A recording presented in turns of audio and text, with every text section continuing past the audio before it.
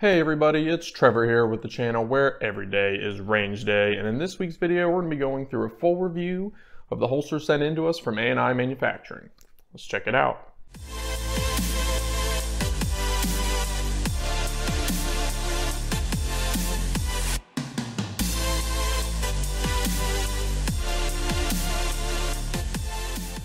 Alright guys, and just to start off the video as usual, these holsters were sent in to us by A&I Manufacturing out of Georgia. We weren't paid for a good review or anything like that. They just sent us in some products to test and review, so that's what we did. We got these holsters in a couple months ago, and you can check out our first impressions and sort of an overview of all the different features that these different products that they sent in to us have to offer. So definitely check that out if that's something that interests you. We're not going to go through all these features here today, but we are going to go through an overview of my experiences with these holsters from a concealed carry capacity over the past couple months, and then a few other considerations from my own point of view. So let's get into it. Now as we get started here, just a quick recap of what exactly A&I Manufacturing did send into us. They sent 3 total products. 2 of them were kydex holsters for my Glock 19. They both look pretty much the same from this angle, but from the other side you can see that one has a concealment wedge built in while the other one does not. They're both designed for inside the waistband carry, and that's currently the only type of holsters that A&I Manufacturing offers. But the concealment wing is designed specifically with the appendix carry position in mind. Apart from those 2 holsters, they also send in a little mag caddy that fits the double stack Glock mags, also has a little belt clip, and that completes the setup that they sent into us. And thanks again to the guys from A&I Manufacturing for sending this out for us to review. Definitely enjoyed working with you. Now over the past couple months or so, I've worked these holsters into my concealed carry routine with the Glock 19 that you can see here. My usual rig is what you can see here if I don't have the light bearing holster option, and this is the joint rig from Tier 1 Concealed. This is the Axis Elite. So it has the pistol holster on the side combined with a spare mag joined in the middle with the sort of shock core that gives it a little bit of flex. Of course, these holsters from A&I are fundamentally different in that they're a 2-piece setup, which is a little different for me. Again, the appendix dual rig, sort of like the Tier 1 Concealed or a T-Rex Arms is what I've started out on. It's definitely my preference in terms of concealed carry holsters, but that's not the only type of holster out there, and for some people that might not be the right fit. So getting into my overall experiences and thoughts on the holsters over the past couple months, as I've been working them into my concealed carry loadouts, I gotta say my experiences have been overwhelmingly positive. Most of my time spent carrying these holsters concealed has been with the appendix inside waistband one with the concealment wedge built in, because appendix carry is really my favorite, and it's definitely my preference in terms of appendix versus 3 or 4 o'clock or something like that. So that's what I've spent the most time with. And overall, these are a pretty solid option if something like the Tier 1 Concealed rig isn't quite your style. Different holsters work for different people's preferences in terms of comfort and your body type and things like that. And overall, you should select what's best for you. If you don't like having a mag caddy attached to the holster, this is definitely a strong option. And as I said in my initial impressions video on these holsters, the build quality and the fit and finish and everything like that for these holsters is top notch, and it's remained that way over the past couple months. I have no concerns about durability or fit or any kind of quality concerns as far as the construction and materials used in these holsters. So that's always a good thing to keep in mind. In terms of concealment, they work great. I mean, a lot of the features in these holsters are built specifically for concealment in mind, of course. And they have a couple little extras that not every holster has that help with that just a little bit more. Of course, they have the concealment wing that has a little bit of adjustability to it to really help push that grip into your body. But the canted blocking is definitely a feature that sticks out here. It seems like a pretty small adjustment, having a little bit of taper here to help push this into your body a bit more, but it really does help compared to something that just has a flat block for the clip interface there. Again, this type of feature is unique to A&I Manufacturing as far as I know, and it really does go a long way for something so simple as adding just a little bit more thickness right here. The wedge on the back is also a nice addition as well.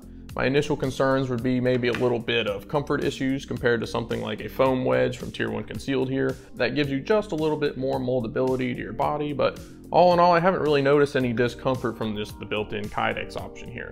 Sure, it's maybe not as customizable as something like the wedge that you can put basically anywhere, move it to the side, up, down, wherever you want, but it comes pre-built into the holster and it's a nice touch. It does its job well, and it didn't seem to irritate me that much at all. I didn't really notice it any more or less than just a foam wedge. And overall, from a concealment point of view, they get the job done well, and they do so comfortably. And those are really the 2 most important features in my mind in terms of a concealed carry holster. 1, it's got to conceal the firearm, because what's the point if it doesn't? And then 2, it's got to be pretty comfortable, because otherwise you're just not going to want to carry, you're not going to wear it. But those are the 2 big boxes you got to check in my opinion, and this holster accomplishes that.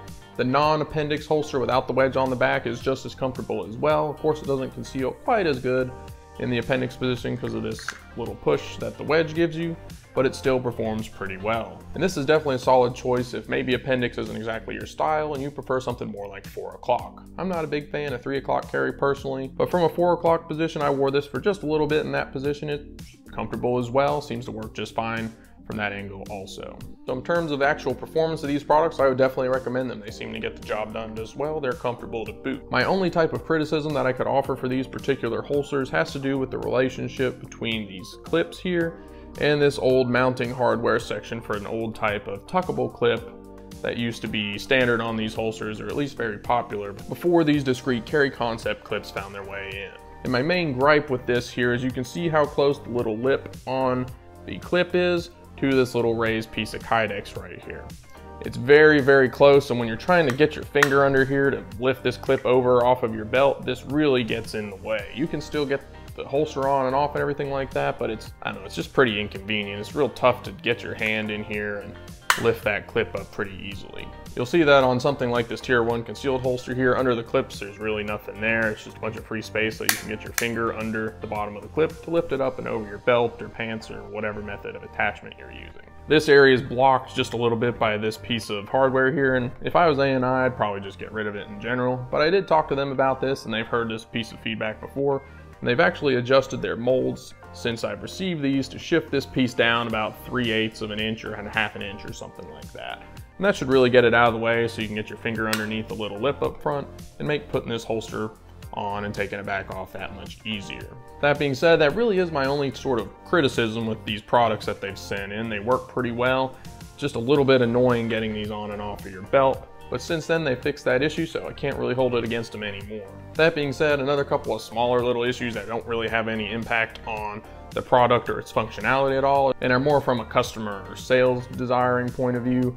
If you're buying a similar holster from Tier 1 Concealed or something like that, you'll probably have dozens of different color options. I've got carbon fiber here, but you can get all kinds of different patterns and colors on your kydex from something like Tier 1 Concealed, T-Rex arms, things like that. Back when I was first sent in with these, black was the only color you could get, and that could definitely use some improvement, at least from a consumer preferences standpoint. Again, it doesn't really impact the performance of the product, but people like having different colors, patterns, and options like that, and that's something that this particular brand doesn't have a ton of. Nowadays, they also offer a storm gray and a red color in addition to the black, but there's still a little ways to go if you want the same level of customizability that you can get from other manufacturers. If you ask me, that's a pretty nitpicky little item to call out, but I did figure I should point it out if you're looking at buying one of these. So they've been expanding their colors, and I'm sure they'll be adding more in the future as well. And that's about it in terms of the holsters. My last little talking point in terms of these two pieces of gear is the price. And it is pretty attractive for what you get. This is a quality kydex holster that conceals pretty well, it's built well, and is quite comfortable to boot. And these come in right at $60, which is a pretty competitive price point. Granted, you don't have the mag caddy attached, but even something like this Tier 1 Conceal holster, it does have the magazine caddy attached too, but I think this is only like 30 bucks or something. Any type of rig like this from Tier 1 Conceal is gonna be well over $100, some even creeping close to $200 if you trick it out with fancy patterns, more options and things like that. And I mean, 150 bucks or more for a holster, that's pretty expensive really. Coming in at only $60, you can't really go wrong with this if appendix isn't your style, or you don't really necessarily want the combo rig like these Tier 1 Conceals. So I think that price point is definitely fair. You get a pretty good quality product for the money, and that's an attractive price point for what you get. So all in all, these pistol holsters are a pretty safe buy if you're in the market for something like this. Moving on to touch on the mag caddy again. Not too much to talk about here. It's pretty simple in its design. It does fit the double stack Glock mags perfectly. Good retention, good snap, good fit and finish, just like the pistol type holsters. So I don't really have any complaints there either. This clip is much easier to get to because you don't have any type of blockage going on like these holsters did for this piece that has since been fixed. So this also fits on your belt pretty well. My only criticism with this particular mag caddy is that when it's on your belt, it does move side to side a little bit more than something like this will. And that's largely due to the single clip design. When you only have one attachment point, it can wiggle back and forth like that. It's not really going to do anything to you when you're carrying it. I mean, if it's pinched between you and a belt, it's held pretty well in place. But when you pull the mag out, it's probably going to rock back and forth. This isn't an issue in use practically because once you draw your magazine, you're probably not going to be putting it back in there anytime soon. And you don't get points for reholstering a magazine or anything like that. But it does move around quite a bit when you're doing so. So at the range, you're kind of readjusting this all the time. And that's a little bit cumbersome. You don't get any type of movement like that from the Tier 1 concealed holster because they are joined and you have two clips that are spaced pretty far apart. So any rocking like this is minimized due to that span and the double clips. But overall, these kydex products from A&I Manufacturing really are a solid option for somebody looking to get into concealed carry options or just looking for a new holster. I prefer kydex over leather, and this is definitely a good spot to look, especially if something like these dual rigs is either too expensive for you or just not quite what you're looking for. The price point is fair, they can seal well, and they're pretty comfortable. That's really all you need to consider when selecting a holster. So if you're in the market for a new kydex holster setup and maybe the combo rigs aren't for you, definitely check out A&I Manufacturing. They're a solid option. You can rest easy knowing you'll get a great product that's definitely going to work for you. If you like this video, feel free to leave a like down below, and if you have any questions about these products from A&I Manufacturing, you can definitely check out their website, which I'll link below, or leave them below in the comments. We'll be happy to hear from you and answer any questions you might have. And as always, make sure to subscribe to the channel, where every day is range day. Thank you for watching. Am I drawn or am I compressed ready? Compressed ready. Okay.